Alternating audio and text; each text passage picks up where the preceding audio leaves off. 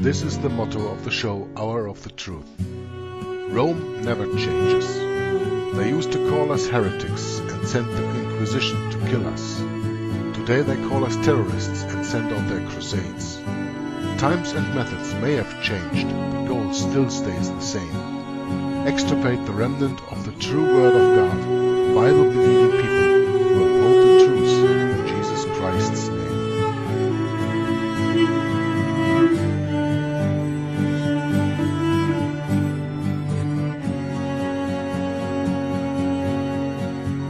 From 1203 to 1805, 50 million Christians died, suffering at the hands of Rome, 'cause they believed in Christ alone.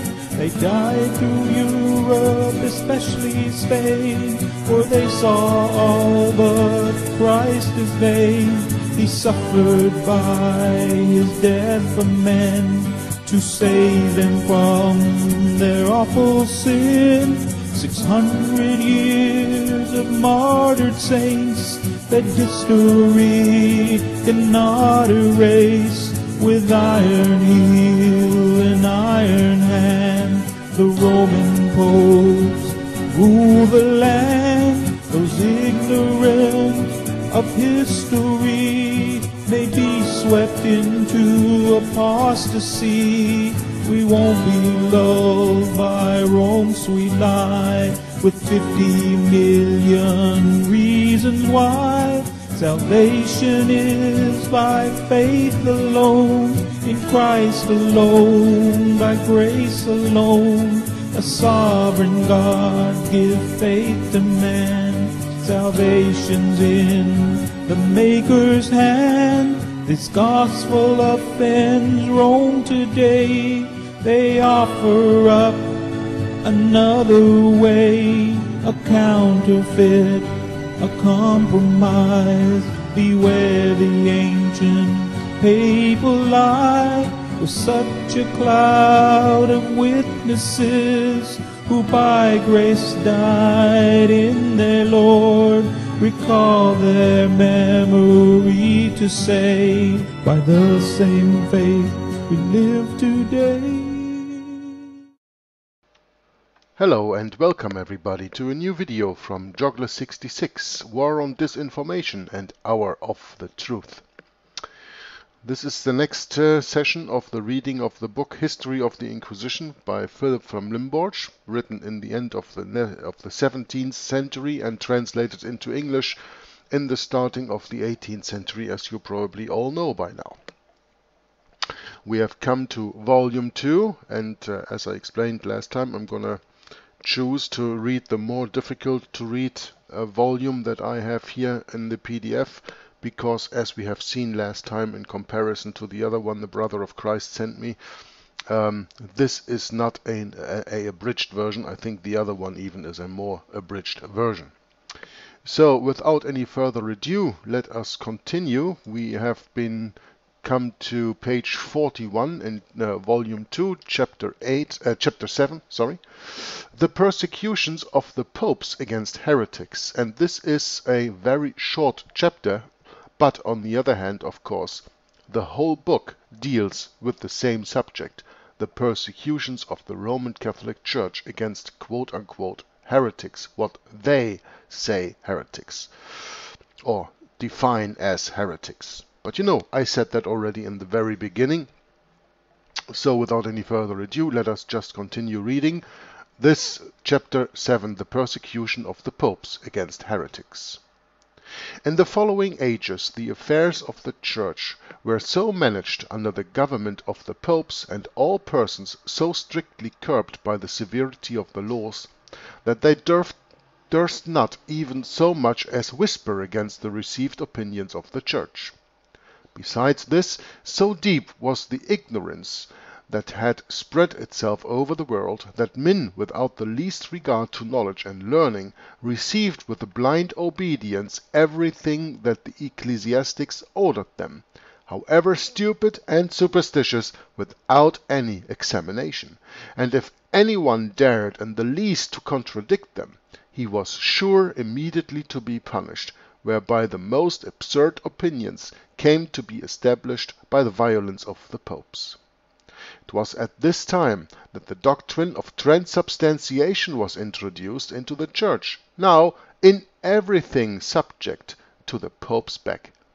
And how dangerous it was to oppose it, we may learn from the instance of Berengarius of Tours, Archdeacon of Angers, who, teaching that the bread and wine in the supper was only the figure of the body and blood of the Lord, was condemned as an heretic by Antichrist Pope Leo IX in a synod in Rome and Vercella in the year 1050, and 5 years after, meaning 1055, was forced to recant and to subscribe with his own hand to the faith of the Roman Church and confirm it with an oath by Victor II in the Council of Tours.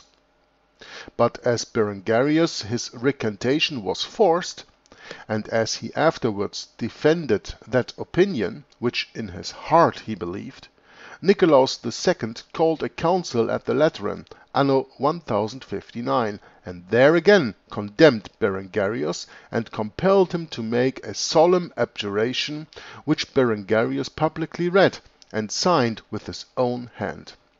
This was that famous abjuration which begins Ergo Berengarius.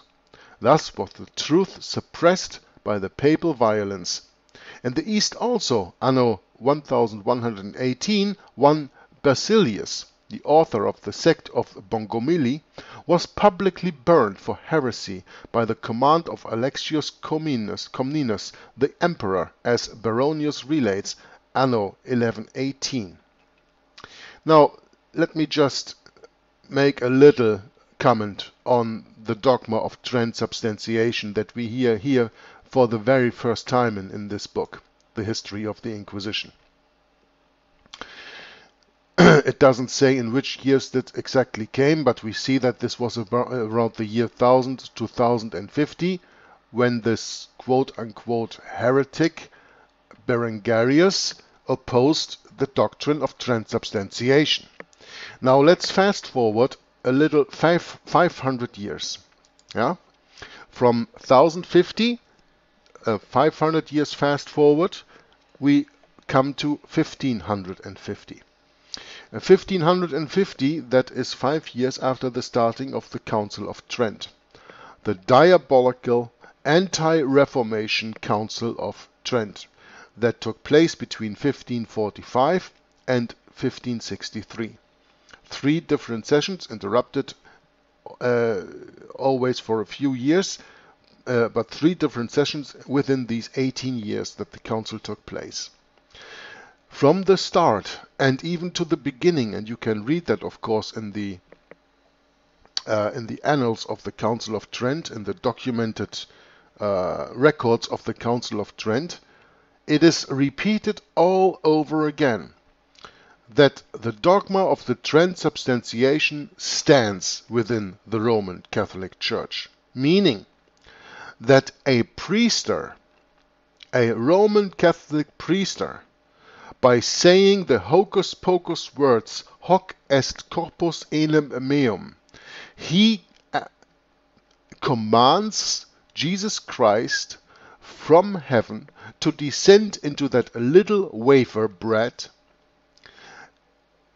and by that becoming, I'm going to show you a picture of transubstantiation in the meantime, and by that becoming, or the priest creates by that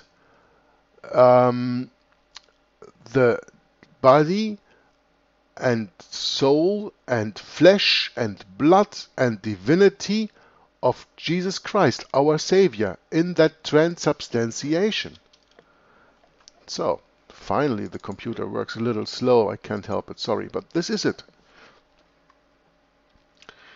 So only in the superstitious Roman Catholic belief system a creature can recreate the Creator by ordering Jesus Christ from heaven down into this little quote-unquote Jesus cookie, as I like to call it. That's an expression I got from Tom Friess, where the Roman Catholic priest orders Jesus Christ with this Latin words hoc est corpus enim meum from heaven into that little bread, and that little bread absolutely becomes the soul, divinity, humanity, blood and flesh of Jesus Christ. That's what they teach.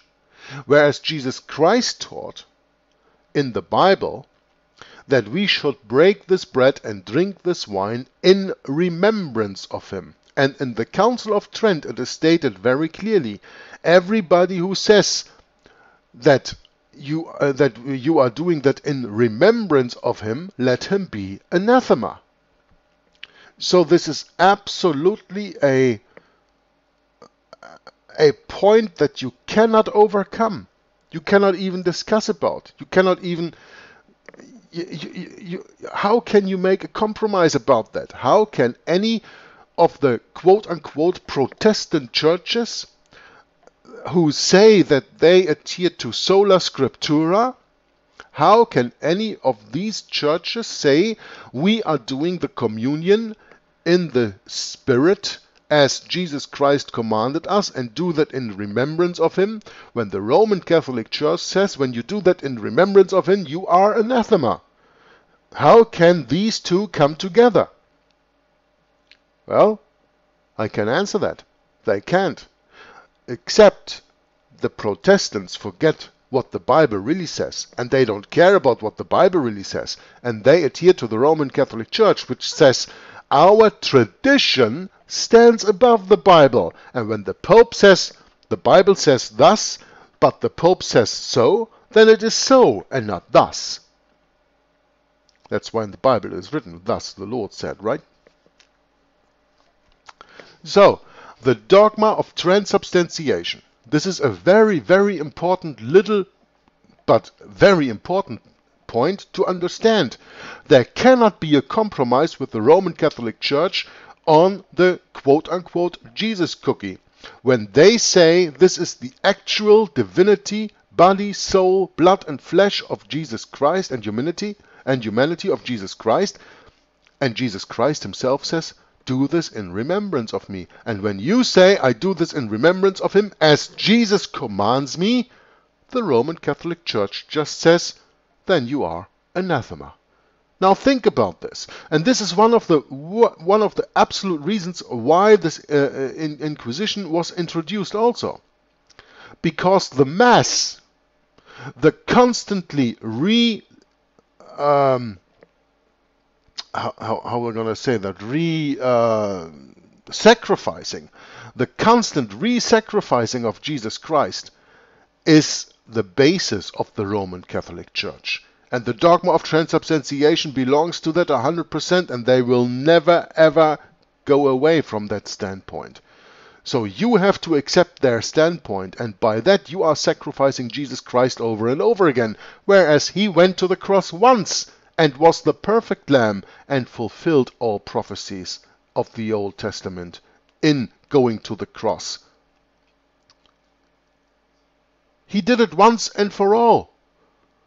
And when you take part in the Roman Catholic Mass and participate in the quote-unquote communion in the Roman Catholic Mass with the transubstantiation, you are sacrificing Jesus Christ over and over and over again. This is why this is such an important point we have to make here. Okay? So I'm going to continue reading, but I hope really that you understood me very good. And if you have any questions on this, please write them in the comment section of the video, and we can talk about this. But when you even go to the different papers the Council of Trent put out, there's this one, and I have that book even here in my home, about the Catechism of the Council of Trent, as you can see here. Yeah? The Catechism of the Council of Trent, I got that book right here. There they explain into detail everything that I just explained to you. And there they say that when you say, I take the bread and the wine in remembrance of Jesus Christ, then you are anathema. Whether you like it or not. That's what they say. They, the Roman Catholic Church, the synagogue of Satan. Let's make that sure. But continuing in the last paragraph, or last but one paragraph on the same page here. In the meantime, the power of the Roman pontiff grew to a prodigious height, and began to be very troublesome, even to the emperors themselves.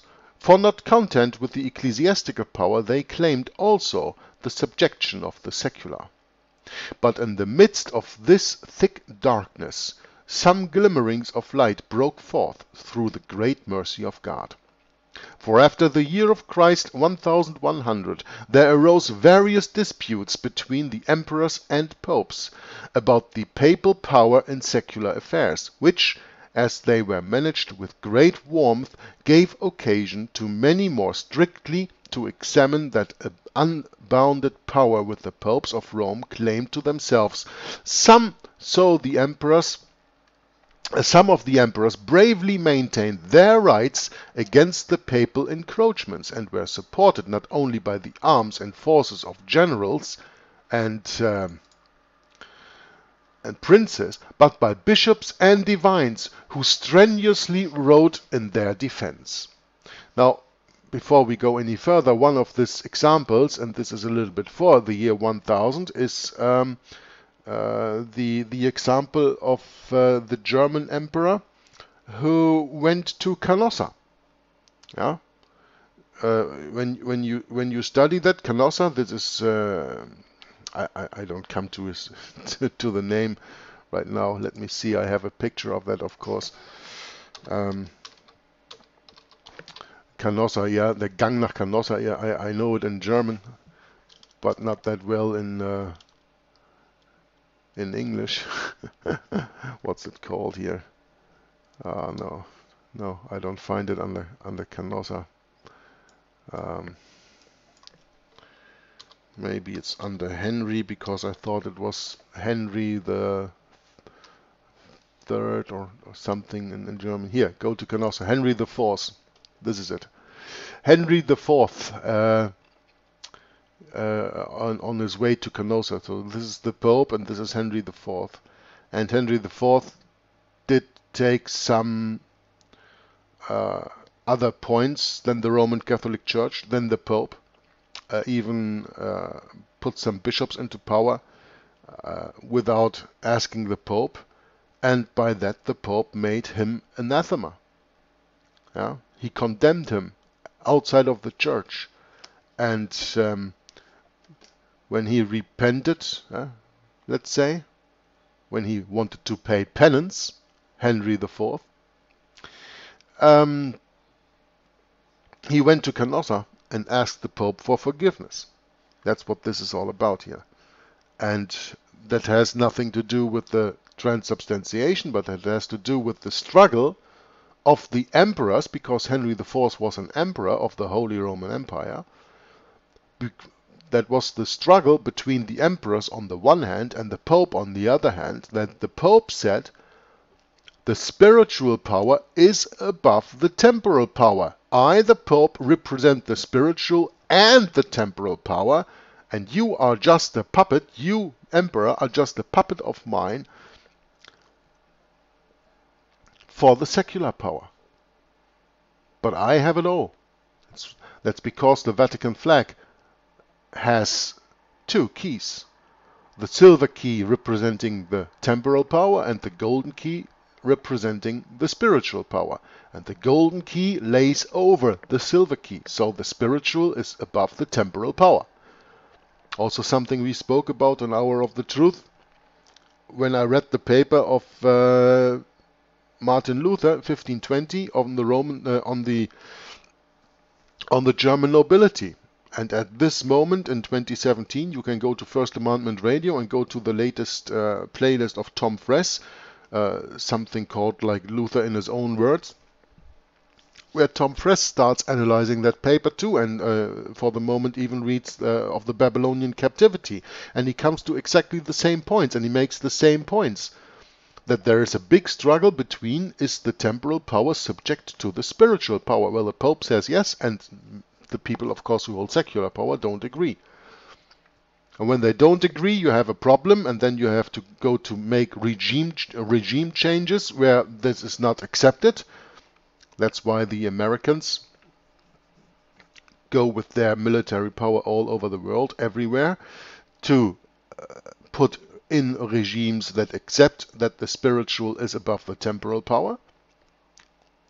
That's the restoration of the old world order, which so many people call the new world order, and it has only to do with the acceptance that the spiritual power is above the temporal. Easy as that. And we are just reading about that here in this book, so let's continue. But I think this is a very important point that we just want to make here. Yeah?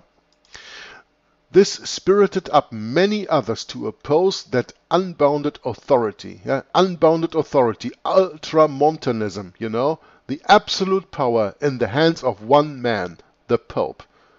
And of course, in 1303, you know that Pope Boniface VIII said that it is absolutely necessary for the salvation of every human creature to be subject to the Roman Pontiff. That is unbounded authority. This spirited up many others to oppose that unbounded authority, which the popes assumed in matters of faith, who not only argued that they were capable of erring, as well as the other bishops, but actually pointed out and censured their many errors and abuses of their unlimited power. All these the court of Rome banded with the infamous name of heretics, and would have made the sacrifice to the public hatred. They appeared first in some parts of Italy, but principally in the Milanese and Lombardy. And because they dwelt in different cities, and had their particular instructors, the papists, to render them to more odious, have represented them as different sects, and ascribed to them as different opinions, though others affirm they all held the same opinions, and were entirely of the same sect. The truth is, that from the oldest accounts of them we shall find that they did not hold all the same tenets, and were not of the same sect, though neither their opinions nor sects were so many and different as the papists represent. The principal of them were Tancellinius, Petrus de Bruy, Petrus Abelardus, Arnaldus Brixianus, whose opinion Baronius calls the heresy of the politicians. That's an interesting expression. The heresy of the politicians. Hendricus and others who preached partly in Italy and partly in France about the country of Toulouse.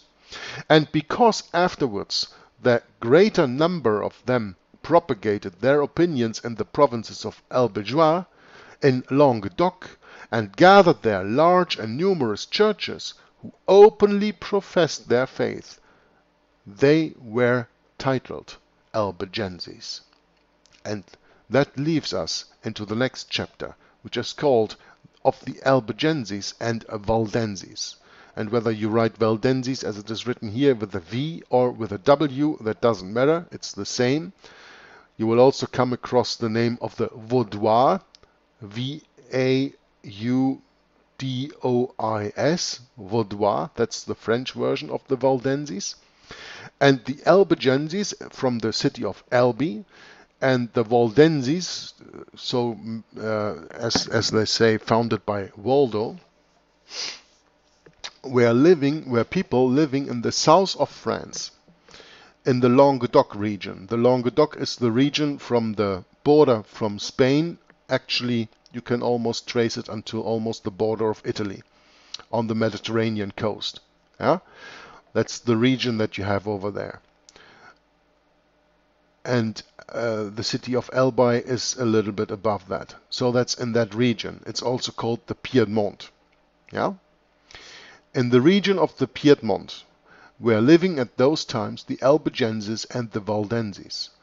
And if you ask me, and I'm not going too deep into that right now because we are going to continue reading this book in the next chapter 8 now, but if you ask me, these people are actually the ones that flew Rome from persecution. That was the actual true church that Paul founded in Rome, and when they got persecuted, they fled into the north of Italy and the south of France to survive there. And if you ask me, those are the foundations of the Albigenses and of the Waldenses. And the book of Revelation speaks about that in the time of the persecution, the 1260 days, the 3.5 years, the 42 months, a place was prepared for the church in the wilderness. And that wilderness is not only the Languedoc and the Piedmont region, but also the foots and even the tops of the Alps, of the mountains of the Alps, which is also in the same region. And in that wilderness the church hid during the hard persecution of the Antichrist for 1260 years. And we are reading now, or going to continue read now, in the time of 1000 plus AD, and we will see that then the Albigenses and Waldenses were highly, severely persecuted by the Roman Catholic Church. Of course, that is another kind of the Inquisition, yeah?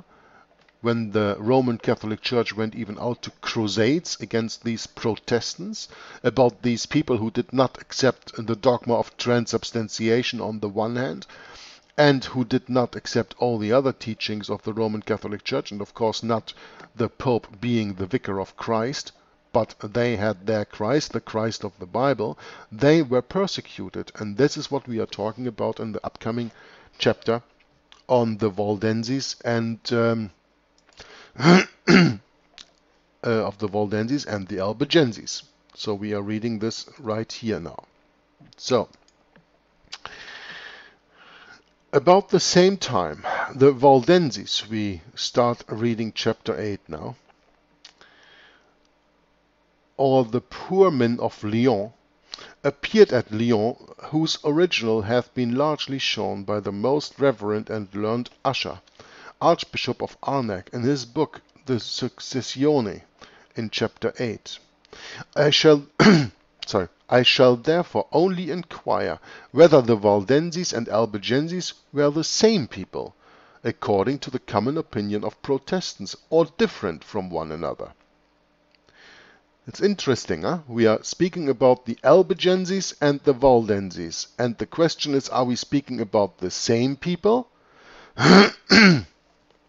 Or are we speaking about two different people?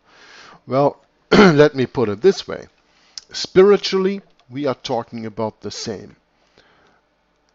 Temporally, we are talking about two different people. It cannot be doubted, the author continues, but that they had some opinions in common. But there is nothing more evident than that there was amongst them a great variety of doctrines and difference of rites and customs, as appears from the book of the sentences of the Inquisition at Toulouse, which I have published, in which are to be found many of the sentences pronounced against the Albigenses and Waldenses, which discover some very curious and uncommon things concerning their doctrines and rites, and which are such evident proofs of their differences in opinion and customs, that from the reading of a few lines one may easily know that whether the sentence pronounced was against the Albigenses or against the Waldenses, which manifest difference hath induced me to believe that they were two distinct sects, though I have hitherto been in the common opinion that they were but one. And that this may appear more clearly, I shall here give out of the book of sentences the doctrines common to both, and those in which they differed, and describe their particular rites and customs. The opinions common to them both were these. every oath is unlawful and sinful, and therefore they would never, upon any occasion, take an oath.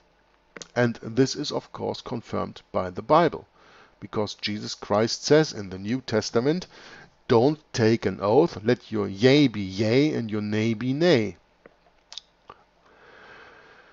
Now, concerning penance and the confession of sins, the Albigenses are said to believe that confession made to the priests of the Church of Rome signifies nothing, that neither the Pope nor any other of the Church of Rome can absolve anyone from his sins, but that they have the power of absolving from their sins all those who become to their sect by the imposition of hands.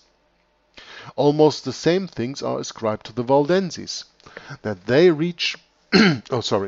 teach that they have power from God only, even as the apostles had, of confessing men and women of their sins, who believe them and are willing to confess to them, that they hear their confessions and enjoin them penance for their sins, although these who hear their confessions are not ordained by the church, are not priests or clerks, but laics, meaning lay people only. And though they confess that they have not in the least received his power from the Church of Rome. And farther, in most of the sentences against the Waldenses, we find that they confessed their sins to one of the Waldenses, and received absolution and penance from him, and believed that the said confession and absolution and penance as much availed to the salvation of the soul as though they had been confessed to a proper priest. But their doctrine is best understood by the sentence of Jugueta, the wife of John of Vienna, that God only can absolve from sins, and that he who receives confession can only advise that a man ought to do and enjoin penance, and that a wise and prudent person may do this, whether he be a priest or not. Well, the very first sentence of this last quote is the most important. That's why I'm going to highlight it and going to explain to you why I highlight it. God only can absolve from sin. So when the priest says that he can absolve you from sin because the power has been given to him by the Pope, which is also only a mere man, and the Pope says that he can absolve from sin, he makes himself God. And the Pope, of course, makes every priest a God. Right? That is the dogma of the Roman Catholic Church. Now, God only can absolve from sin. When you have sinned, you can only go to Jesus Christ and tell him about your sins and ask him for forgiveness of your sins. And that's the point of a real Protestant. We are not to confess our sins to our brothers and sisters in Christ. We are to go to our brothers and sisters in Christ and speak of our errors and mistakes that we have done. But we are not to confess our sins to one another. We are to confess our sins to him who can forgive the sins, which is Jesus Christ, which is our Father in heaven. He, and he alone, can forgive sins. No man can forgive sins. So when a man cannot forgive sins, why should you even confess your sins to a man? Right, you don't. So I don't care what the author says here about the Waldenses practices or the Albigenses practices. I'm going to tell you what is biblical. You can confess each other's trespasses, each other's errors, and things you have done wrong, but sins you can only confess to God, and only God will take away your sins. So continue. As to the Church of Rome, the Albigenses are said to believe that there are two churches, one merciful, meaning theirs, and the Church of Christ, which retains that faith in which everyone and without which no one can be saved. The other, a cruel one, which is the Church of Rome, which is the mother of fornications, the temple of the devil and synagogue of Satan, and that no one can be saved in the faith of that church. And elsewhere we read that no man can be saved that is not received by them, and unless he die of their sect. The Waldenses are said to have taught almost the same things. That they cannot be excommunicated by the Pope, neither can I. Oh no, it's here. Sorry, I took the wrong line here. That they are not subject to the Roman Pontiff, nor to the prelates of the Church of Rome. Very important sentence. You know, only when you are a subject to the Pope of Rome, the Pope can force laws and persecutions and everything on you. But you should not be a subject to the Pope of Rome because you are a subject of Jesus Christ as a born-again Christian. But of course we are living here in this temporal, fleshly, carnal world that makes that point a little bit difficult to come to. Repeat that sentence again. The Waldenses are said to have taught almost the same things, that they are not subject to the Roman Pontiff, nor to the prelates of the Church of Rome, that they cannot be excommunicated by the Pope, nor the other prelates of that church, that they ought not to obey the Pope when he commands them to forsake and abjure their sect, as condemned by the Church, that the Church of Rome sins and acts unlawfully and unjustly against them, because it persecutes and condemns them, and that they farther taught that the prelates of the Church of Rome are blind leaders of the blind, do not preserve the truth of the gospel, nor initiate the apostolic poverty, and that the very Church of Rome is an house of lies. Yeah, I think I have to highlight this whole last part of the paragraph here, and I'm going to give it even another color to make it more obvious that this is a very important part that we have just been reading. You know, I cannot express too much the importance of what we have just read here.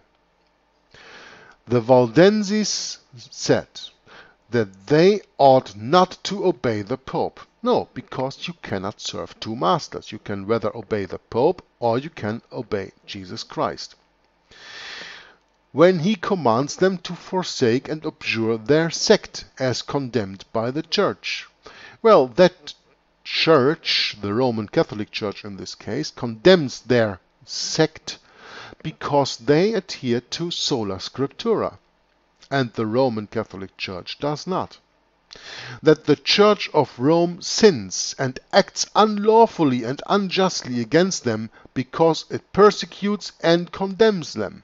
A very important sentence, right? Because persecution is not what the Bible teaches. The Bible teaches that we are to fight with the two-edged sword of the Word of God, not with a carnal sword, and that we have to convince people by the Word of God that they are unjustly and unrighteous and unlawful, and not like the Church of Rome that acts unlawfully and unjustly because it persecutes and condemns these people. With condemning, I mean calling them anathema and excommunicating them.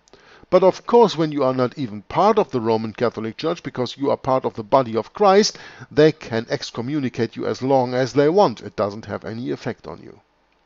That's also why Martin Luther burned his bull of excommunication openly in the fire, because he said, I don't care what the Antichrist does with it, because I'm not under his jurisdiction. And of course the Pope thinks otherwise about that jurisdiction.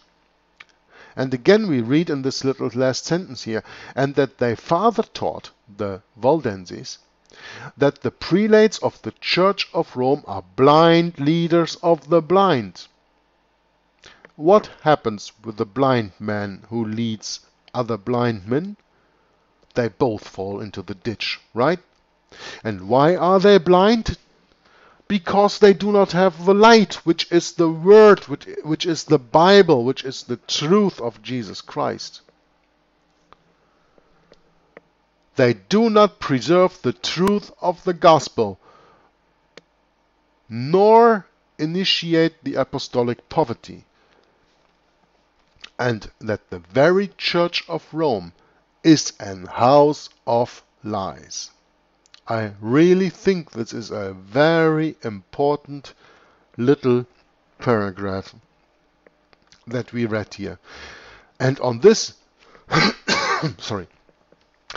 And on this little paragraph alone, I could probably make 1, 2, or even 3 hours of video on itself. But I'm not going to do that now because we are going to continue reading in this book. But I hope that you understand the severeness, the earnestness, and the importance of this last little paragraph. Sorry. So, I'm going to continue this paragraph once again before we go to the next page and read on in the book. The Waldenses said that they ought not to obey the Pope when he commands them to forsake and abjure their sect, as condemned by the Church. That the Church of Rome sins and acts unlawfully and unjustly against the Waldenses because it persecutes and condemns them. And that they farther taught that the prelates of the Church of Rome are blind leaders of the blind, do not preserve the truth of the gospel, nor initiate the apostolic poverty, and that the very Church of Rome is an house of lies. The opinions that are ascribed to the Albigenses, but never to the Waldenses, are these. Quote, that there are two gods and lords, the one God, the other evil.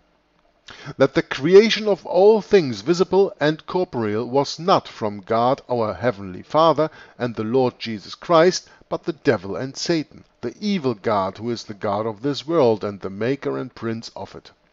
Which they express elsewhere in this manner, that it was not God that caused the earth to yield seed and bring forth fruits, and elsewhere that the good God made all things invisible and incorruptible, and that the evil prince, meaning Lucifer, made all things visible and corruptible, and even humane bodies.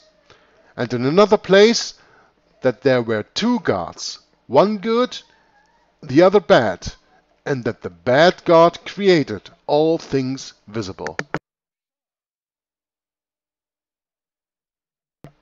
Now, this is of course something that I do not subscribe to.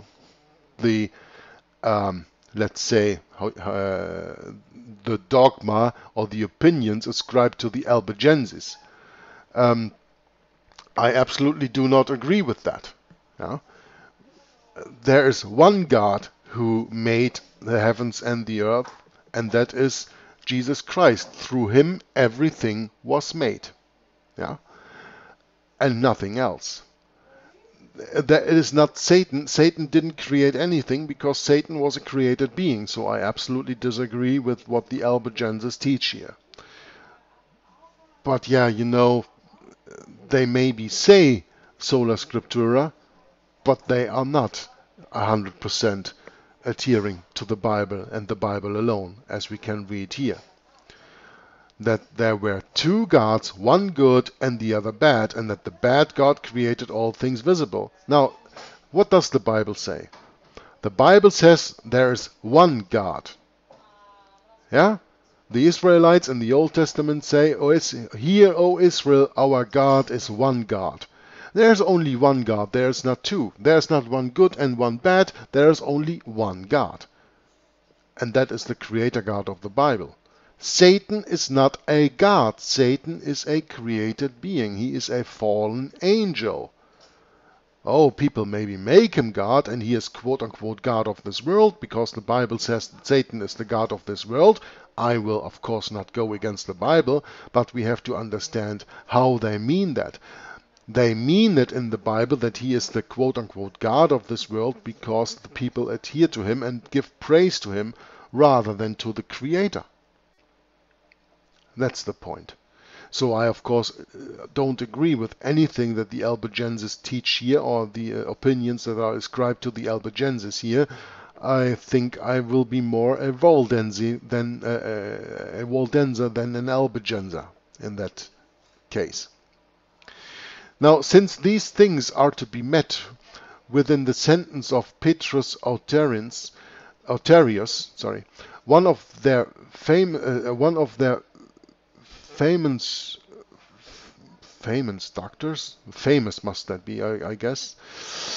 Since these things are to be met with the sentence of Petrus Autarius, one of their famous doctors, I am apt to think not only that some of the Manichaeans who were banished from Alcia and came to Bulgaria and afterwards went to the country of Toulouse lurked among them, but that they had many of them at least embraced the Manichaean opinions. And indeed we ought not to conceal the truth. For although they are to be commended for having discovered many of the Romish errors in doctrine, and for their forsaking the communion of their church, yet we ought ingenuously to own their mistakes. And as their recommending to those they received into their communion what they called the endura, i.e. the fasting themselves to death, was certainly an error in practice. For that we need not be ashamed to own that they sometimes erred in matters of faith. 'Tis rather to be wondered at, that in so barbarous an age they should throw off so many errors, than that they should retain some. But besides, they are said also to have held the following opinions: that all the sacraments of the Church of Rome are vain and unprofitable.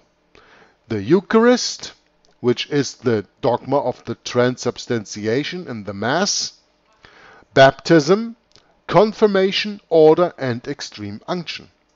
Because the Bible only speaks about two quote-unquote sacraments, and I won't even call them sacraments.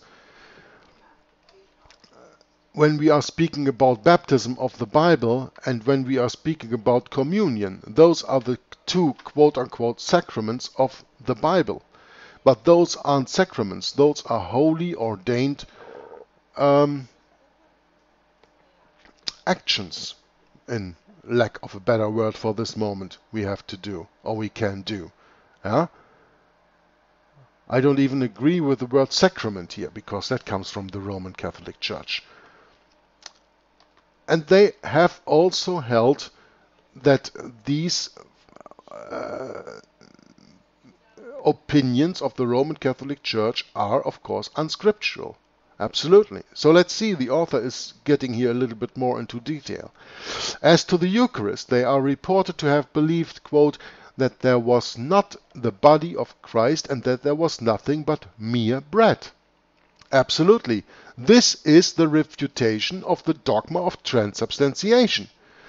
This is only a piece of bread. It is not the body of Christ.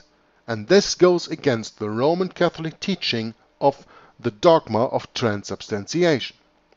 As to the baptisms, the author continues, quote, that they condemned the baptism of water, saying that a man was to be saved by their laying on of hands upon those who believed them, and that their sins were to be remitted without confession and satisfaction.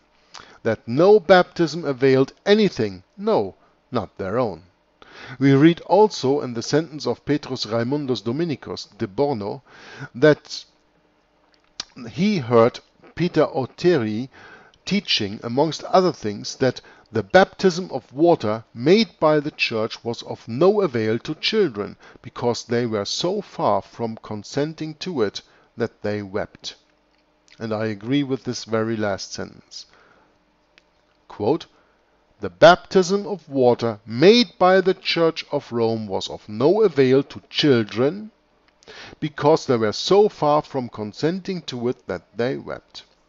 A child cannot make up his own mind and cannot choose Jesus Christ yet, and therefore baptism of a child is absolutely unbiblical. Baptism is the outward sign of being saved for us.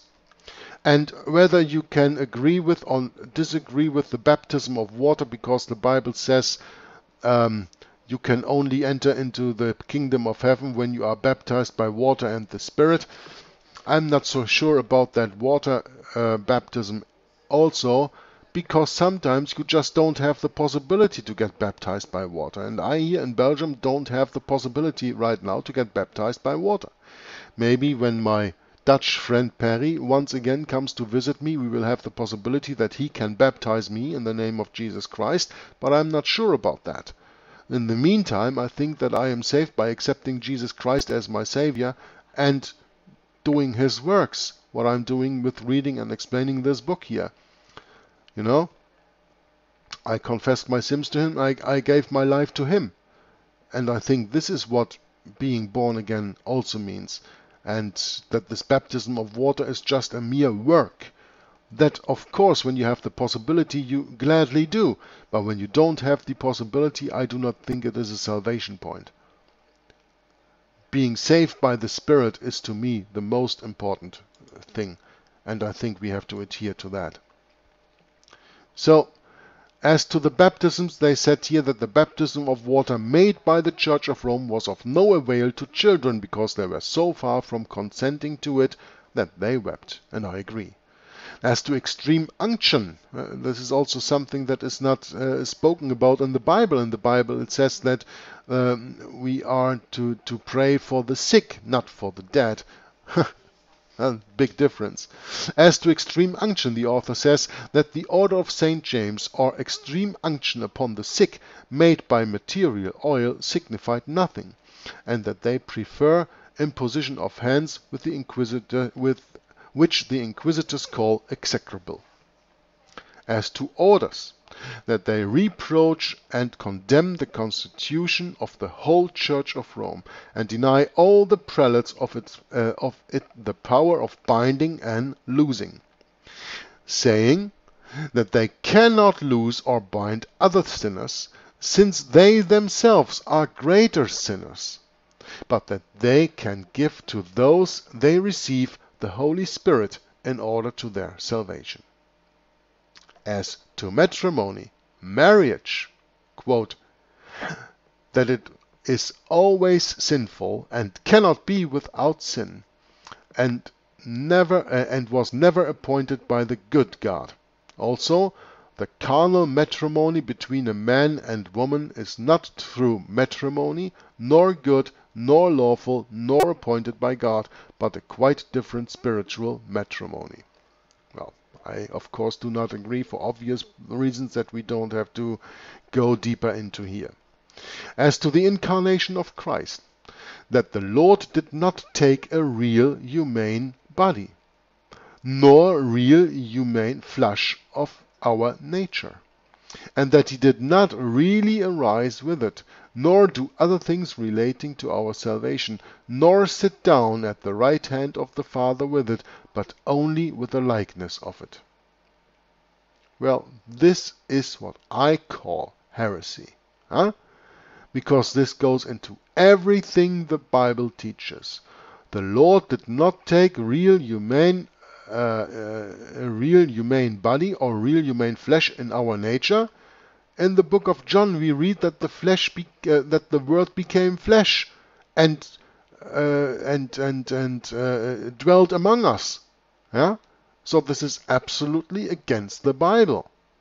And that they did not, and that He did not really arise with it. No, of course He arose, because He said to Thomas at that moment, "Touch me, feel me, yeah, feel my hands, and see that I am it, and that I am Him." So, of course, this is against the Bible, absolutely against the Bible, that He did not really arise with it, nor do other things relating to our salvation, nor sit down at the right hand of the Father with it, but only with the likeness of it. So I absolutely disagree with the politics of what we are reading here of the Albigenses. Yeah? As to the incarnation of Christ, we just read this one. They affirm also, the author continues, that the most holy Virgin Mary, the mother of our Lord, neither is nor was a carnal woman, but that church, which they say is true penitence, and that this is the Virgin Mary. Or, as we read elsewhere, that God never entered into the womb of the Blessed Virgin Mary, and that he only is the mother and brother and sister of God that keeps the commands of God the Father. Likewise, that it was impossible for God to be incarnate because he never humbled himself so much as to put himself in the womb of a woman. This is really getting into my nerves. This is so apostate, so against the Bible, I do not even know where to start making comments, so I'll save it for myself. I just ask you all to take your own discernment with what I've just read. Take your Bible next to you and compare what they teach here. Compare that to the Bible. Concerning the resurrection of the dead, they are charged with denying the resurrection of bodies, or there will be no future resurrection of human bodies. And although the souls of men shall come to judgment and shall not come in they shall not come in their bodies, which is elsewhere more distinctly explained, that they imagine a sort of spiritual bodies and a sort of an inward man, in which bodies performs are hereafter to rise. One of the Albigenses is said to have believed that when the souls of wicked men are gone out of their bodies before and after judgment, they go through the buffies and los tertres, i.e. over rocks and precipices, and that the devil throws them headlong from the rocks. So that's their kind of purgatory, I guess.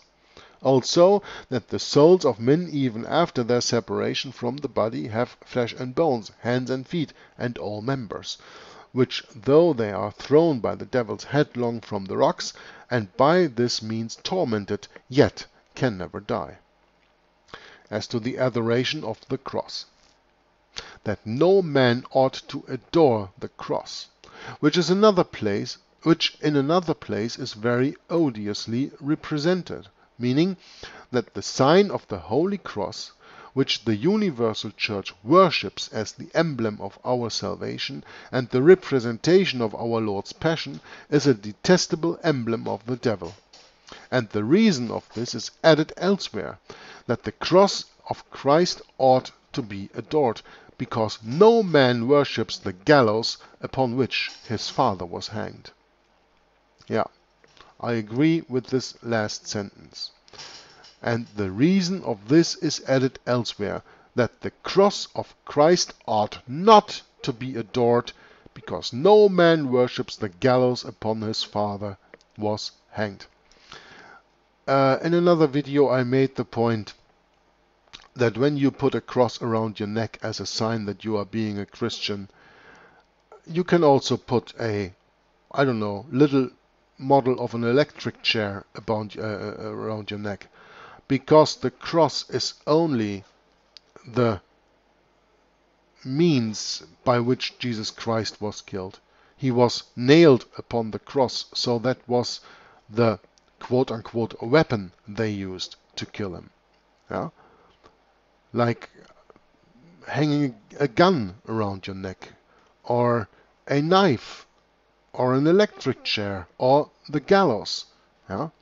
You don't worship the gallows because your father was hanged there. You worship the Father. And I'm not speaking about your carnal father, I'm speaking about your heavenly Father. This is a very important little sentence, that the cross of Christ ought not to be adored, because no man worships the gallows upon which his Father was hanged. As to the human soul, that souls were spirits banished from heaven because of their sins. These are said to be the principles of the Albigenses, and they will all appear in the sentence pronounced against Stefana de Pruado, which I shall here give at large, from the book of the sentences of the Inquisition at Toulouse. And this, my dear brothers and sisters, is something that we will read next time. I think it was quite a journey to go into all the dogmas of the Albigenses and see that these persecuted people, who are a remnant of the true Church of God in the south of France, in Piedmont, in that time, also had their mistakes in dogma. They did not completely adhere to the Bible, because what we just read, and I think I maybe even reread this next time and go a little bit more into it. I think the last 15 minutes that I read were all apostate points. If the Albigenses held to that belief, they are not inspired by the Bible. They are absolutely not inspired by the true Word of God. That at least is, as far as I can see it and say it, my opinion. And of course everybody is free to make his opinion known in the comment section of the video. So let me hear what you think about this. But what the Albigenses said here as their belief system, what was their quote-unquote confession of faith, I absolutely do not agree with. So I'm going to end this reading right here, and we will continue next time in this paragraph, in this 8th chapter, the persecution of the Waldenses and Albigenses. And see next time where this book takes us in the history of the Inquisition from Philip van Limborch. I thank you very much for watching and listening and commenting, and until next time, may God bless you. Joggler66 from War on Disinformation, Hour of the Truth, signs off, saying bye-bye. We must start at the foot of the cross. For our souls in danger, we're at loss. And when we kneel in that awesome place, at that very moment, you'll feel God's grace. Friend, let me tell you, you need to know, there is heaven, also hell below. Christ died on that cross to set you free from your vile sins and hell's agony. You're God's enemy without the cross. Reject Christ, and to God you're dross. To the prison of hell he will send, just Christ's work on the cross makes amends. God hates those who try to enter in, the gates of heaven still full of sin. Only his Son can take sin away. Go to the foot of the cross this day. God has provided only one way to enter heaven's wondrous array.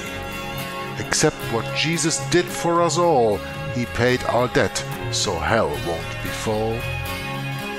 Go to the foot of the cross this day. His precious blood washes sin away. We each need to think more of his cross. Without our Savior, we're total loss.